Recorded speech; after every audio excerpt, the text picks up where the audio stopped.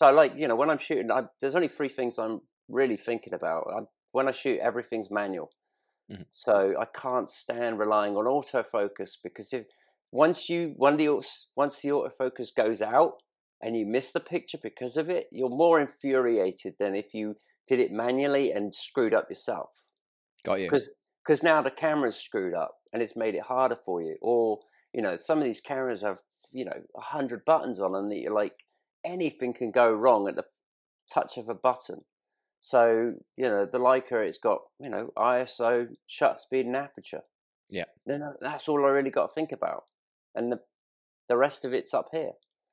So, you like you said, it's got to be comfortable with what you're shooting with. You know, somebody might not like it. Someone might like a Canon. Someone might like a Fuji or a Sony. And that's personal preference. We don't all like the same things in life. Otherwise, it'd be boring, wouldn't it? That's true. That's very true. Which Leica camera are you using? I have a M10 monochrome, so Nice.